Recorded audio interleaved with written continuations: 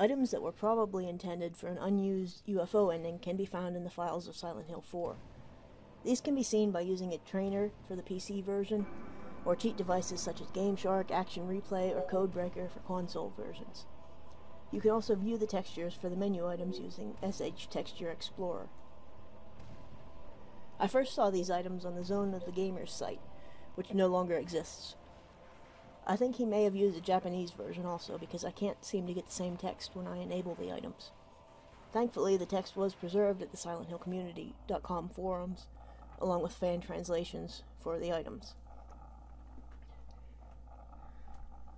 The red oil bottle resembles the bottle of Aglaophatis from the first game. Its text reads, "Red Balm, Perfume, Exorcism." A special balm for exorcism. If thrown on the ground, a large area will be exorcised. There is also a master key, an old-fashioned key. 4S Cemetery has been carved onto it.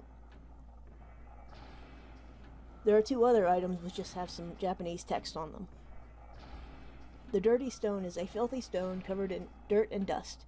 This may have been another item you need to wash to reveal a different item, such as the channeling stone.